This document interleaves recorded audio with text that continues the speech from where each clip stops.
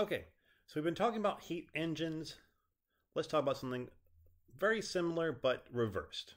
So a heat engine produces power, but there's lots of things that still use similar cycles that don't produce power, they use it. And what do?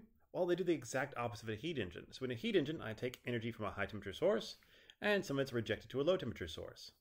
In a refrigerator, though, or a heat pump, I'm taking energy from a low temperature source and rejecting it to a high temperature source. How do I do that? Well, it takes work input. I have to input work for this to happen. And these special devices are magically called refrigerators. I know you've never heard of these before. Very, very high-tech stuff.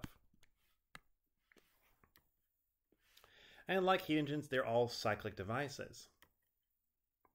In this case, my working fluid is a refrigerant, which is usually, for us, R134A. If you're in Europe, it might be propane. You can use different things. You're like, wait, you can use propane? Yes, you can actually use propane as a refrigerant. It works really well. Just don't try to do it at home, unless you're really comfortable with it. I am not, so I'm not going to. So the cycle it runs on is what's called the vapor compression cycle. Now, the details of this are not super important for us right now. I'm going to show it to you just really briefly, but the biggest thing for you is to know that this is one of those things you'll learn about in Thermo 2. But I'll go ahead and walk through it for you. So how does it work? Well, first off, you have a refrigerant right here that is initially a liquid, but it is a liquid that's at very low pressure and it wants to evaporate. So as it goes through this evaporator, what it does is it has to absorb energy from the environment, which is your freezer, and in doing that, it turns into a vapor. It wants to vaporize because it's at low pressure. Now, after it's absorbed that energy is now completely a vapor, it goes through a compressor. The compressor increases the pressure. So now I'm at high pressure, and since I'm at high pressure, it wants to condense. And so that vapor goes through the condenser. These are sometimes coils in the back of your fridge. If you have a more modern fridge, you might see it at the very bottom. If you're looking on the back of your fridge, usually there's a little section right here behind a little panel. If you look through it, you'll see a bunch of like coils right there at the bottom right or bottom left. It'll be really close to your compressor. And so in that space, since it's at high pressure, the vapor goes from being a vapor to a liquid. When it does that, it has to release the enthalpy of vaporization. It has to release that latent energy, and it does that as heat outside your fridge. That's why your fridge is always producing energy or producing heat and warming up your kitchen. It keeps stuff inside of it cold, it keeps everything around it a little bit warmer. After that, it goes through an expansion valve. This guy simply drops the pressure. And for you, essentially a valve, it's just a very, very thin tube, okay? Very, very thin. Think like, not quite a human hair thin, but very, very thin. And with that, you have the vapor compression cycle, which we'll learn a ton about, I think, in chapter 11. So you'll see it soon enough.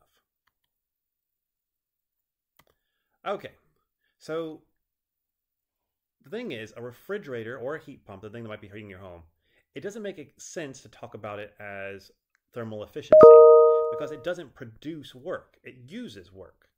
And so what I'm wondering then is, well, is it doing a good job with the work it's doing? Or like, well, it's probably just if you look at that, the equation doesn't make any sense anymore. Like, how efficient is it? My equation doesn't work anymore. I can't say, well, it's QH over this. That could do something for me. What we're doing instead is we're going to talk about moving energy.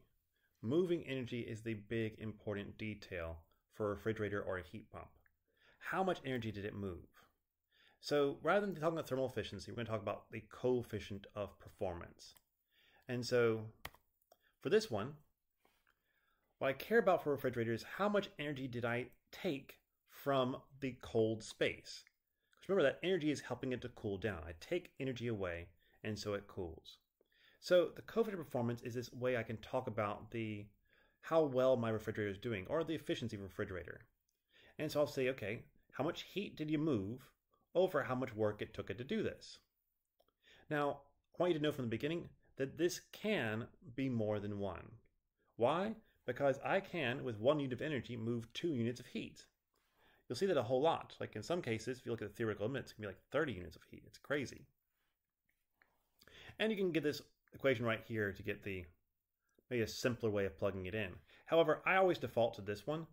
I always think to myself, how much energy did I move over how much energy it took to do that? And that always comes out with the right answer. And so can it be greater than unity? The answer is yes. Yes, it can. Efficiency can never be greater than 1, but the coefficient performance can definitely. Now, this is the coefficient performance for a refrigerator. Refrigerators want to cool things, so that's the heat I care about. Now, this is for a heat pump now. It looks very similar. It works like a refrigerator.